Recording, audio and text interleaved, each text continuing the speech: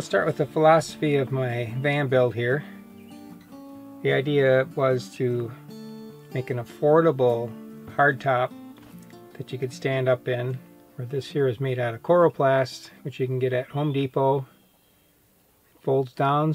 You still get the good gas mileage with the minivan. It's very lightweight, very functional, and very durable. I used a solar panel for the top, but you could use just Coroplast for the top and be even lighter, and in some ways easier to build. The Coroplast I used also for the windows. They have insulating value, they're light, and they are easy to cut and work with. Over 9 years ago, I fell off the roof and broke my back, and I couldn't sleep in a bed comfortably. It was just too painful, and then I found out about hammocks for people with back problems. I actually was reading camping forums on hammocking, and these guys, older guys that are overweight with back problems, were saying they had never slept so good as they did in a hammock when they were camping. Way better than when they were at home sleeping in their expensive bed. And so I started sleeping in a hammock then, and I have been doing it ever since. Advantages of the hammock inside the van are it only takes a minute and a half at the most to set up. At night when it's time to pack up, if my stove is still out, having my nighttime tea, throw that all in there.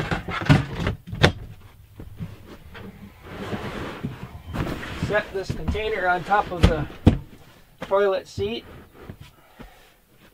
and just grab the table down,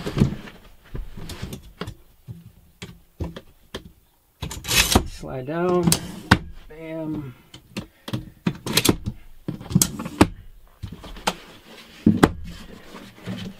That slides in next to the fridge. Now I'm ready to lay out my hammock. Just grab it.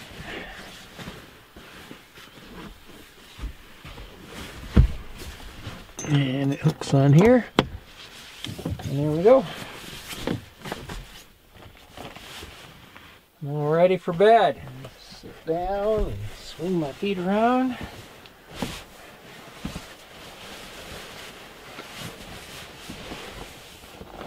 Adjust my pillow. And you swing. To lay in a hammock, you have to sit diagonally. So you put your head on one side, your feet on the other. And then, depending on what the level situation is, just scoot yourself up one way or the other until you're at the right height. Fan switch is right here. So if it's hot, as it cools down at night, I can just shut that off. So I got my table here for my blankets. Here for all my little accessories. Light is right here. Simple pull and it's on or off. And I can sleep on my back or just sleep on my side.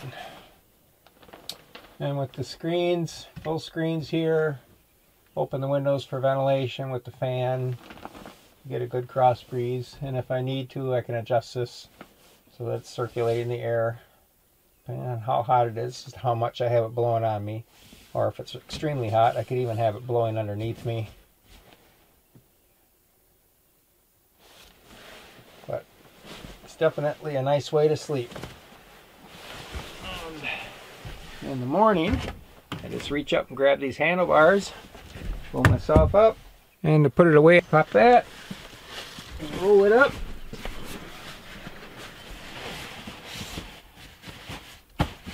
If you have any extra blankets, they just go in there and you're set to go. And then you just get ready for kitchen mode. Grab your table, open it up.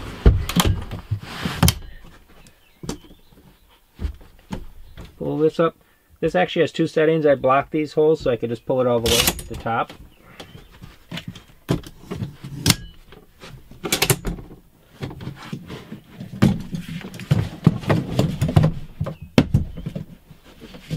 Go.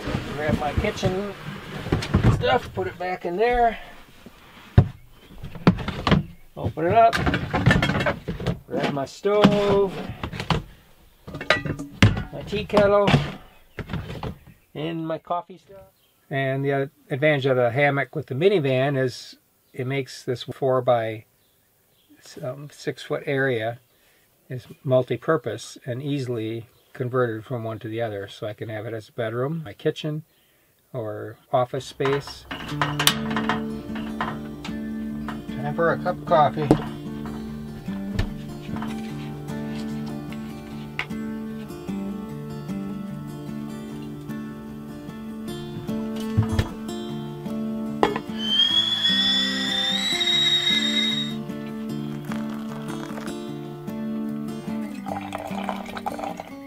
For movie night, I just grab the table, slide it out in front of my chair.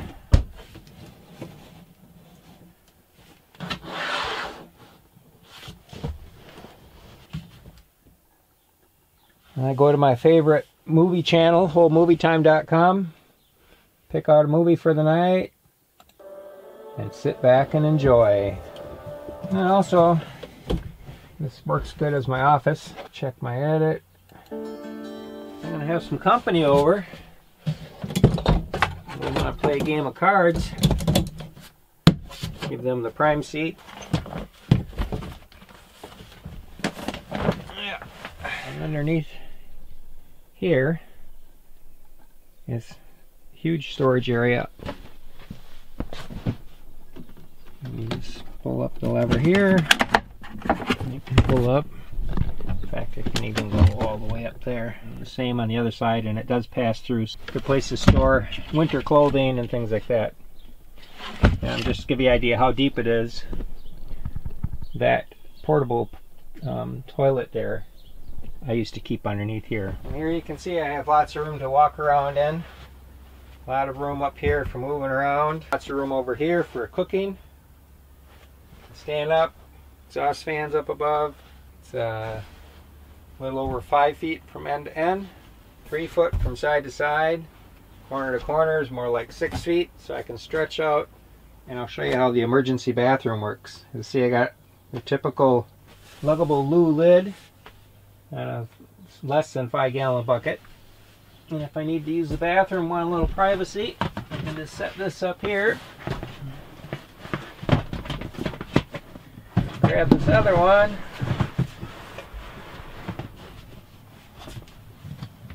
Open up my lid, grab out my toilet paper and everything, and make everything handy. And then we're all set. Put the bag in there.